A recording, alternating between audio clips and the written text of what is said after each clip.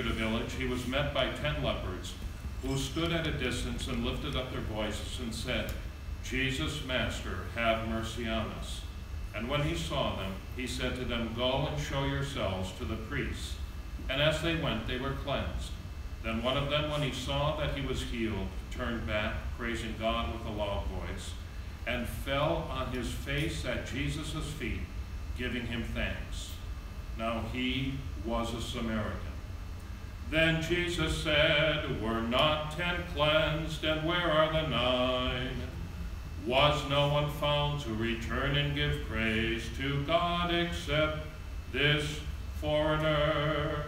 And he said to him, "Rise and go on your way, for your faith has made you well."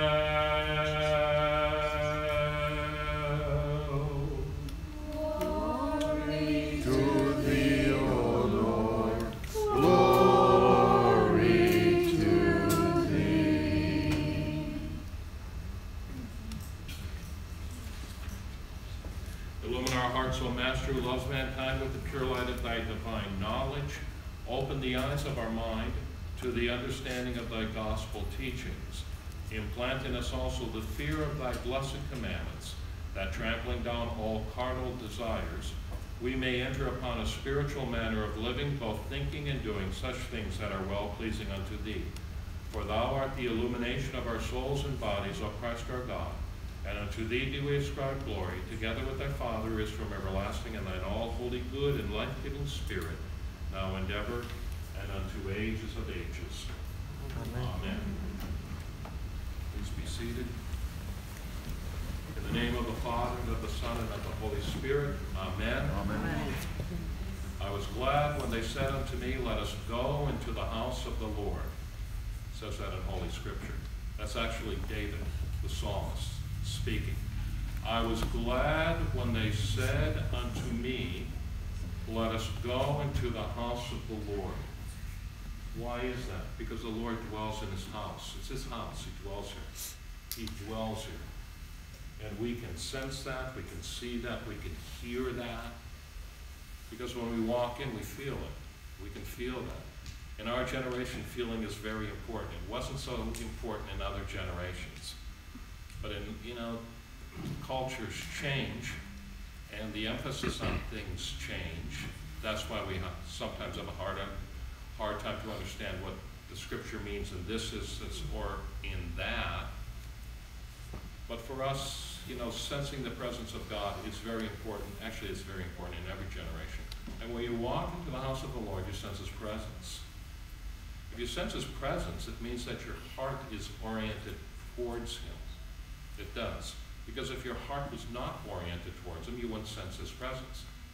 Your orientation would be such that you wanted to push away the light. And if you wanted to push away the light, well, then you wouldn't bother coming to church, would you? Because it's in the church, it's the locus, it's the focus, it's the center point of where we begin our journey with God. And also it's also the place through which and by which that journey grows. But there's another attitude that we have to cultivate. Now that begins in baptism. Forget my last sentence. That begins in baptism, and it's entirely the work of Christ. Because when we're baptized into his death, and we're raised in the likeness of his resurrection, and he gives us the Holy Spirit. And the Holy Spirit is the very power of God. And the Holy Spirit can dwell on you, and the Holy Spirit can dwell in you. And it's also the place where we receive the Holy Eucharist, the very body and blood of Christ, the very life of Christ. And that comes, how? That comes, again, because of this orientation towards him. We must have that. That's our heart. We don't save ourselves, but Christ doesn't save us against our will. We really are free beings. We really are. And our freedom is so radical that we can even turn our back on our Creator. And some people do. It doesn't mean that that decision doesn't have consequences. It has great consequences, great ramifications, especially for the soul and also for the mind. But again, the gift of salvation, and it is a gift, comes without any preconditions, but it must be received. It is never imposed. It never is. And that's why,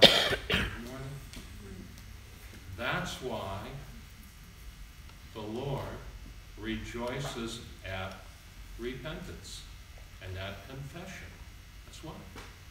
Because the repentance, metanoia, the turning of the mind, it's really the opening of the nous inside, the opening of the heart, the turning of the mind, our complete orientation.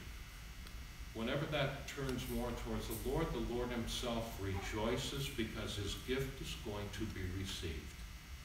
He's a God of great mercy. He really is. But the freedom will never be violated. Our freedom will never be violated. It's a very radical thing when you think about it.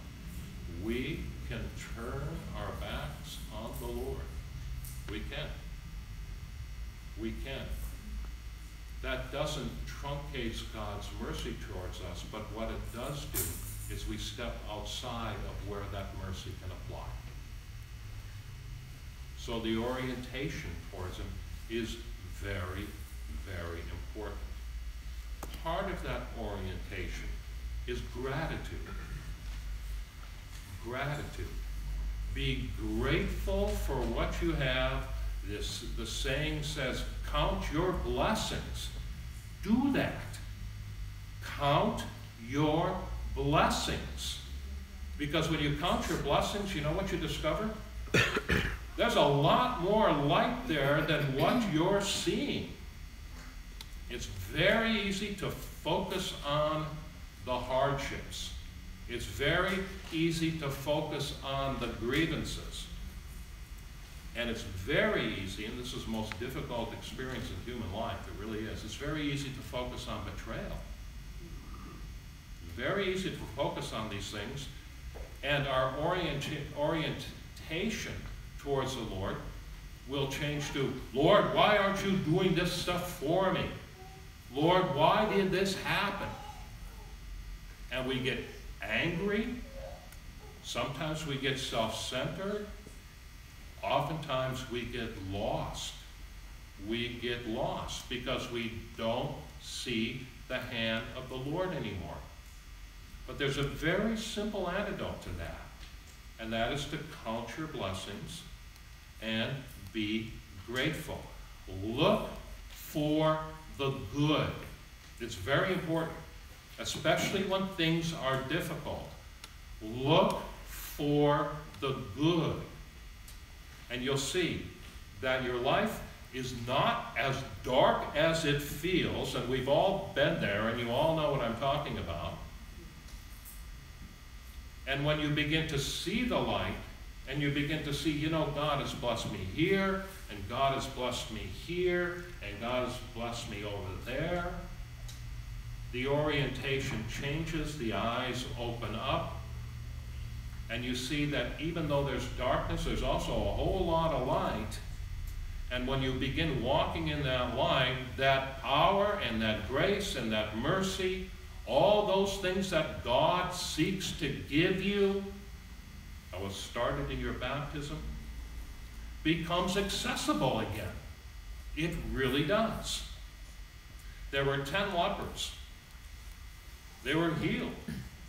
9 of them did not come back to Jesus, except the foreigner, it says in Holy Scripture. Well, what does this mean, the foreigner? He was a Samaritan. He was a Samaritan. So the other 9 lepers were Jews. And Jesus told them, do what it says in Holy Scripture to do if you have leprosy. Go and show yourselves to the priests, and the prayer of the priest can heal you. That's what it says in the Old Testament. And Jesus, remember, he lived in Old Testament times. So even though he was the Son of God, even though he was the author of the law, he told them, obey the law, because through the obeying of the law, you will be healed, and they did. Although it says what happened to them is that their healing came not when they saw the priest, but when they were on the way to the priest. So the healing, there's something, it's subtle, that's very important. The healing occurred in obedience to his word, to his instruction, and to his commandment. But there was one, he was a foreigner, he was a Samaritan. The Samaritans were the ones who polluted, even prostituted the very tradition of the fathers. And they were outcasts, even though they came from Israel, they were outcast by the children of Israel because of their pollution, their distorting,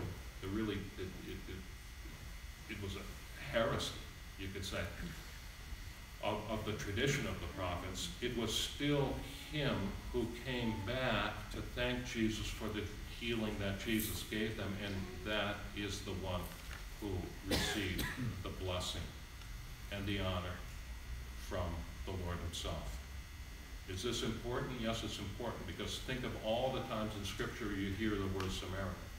The Good Samaritan, the Samaritan woman, the leper who was healed was a Samaritan, right? They were all foreigners. They cut themselves off from the commonwealth of Israel, yet because of their faith in Christ, even though they were cut off, they still received the healing and the blessing from God. And the Samaritan responded in return by coming back and giving him his gratitude for what he had done. If we do that, I promise you, my brothers and sisters in Christ, I've tested it, it's really true. It's really true. If we cultivate that attitude of gratitude, seeing the good in all things in your life, in the person you might be having trouble with, if we cultivate that, we enable the Lord to do his work. And we also orient ourselves to walk in his power. So through the prayers of our Holy Fathers, may the Lord have mercy upon us and save us. Amen. Amen. Please rise.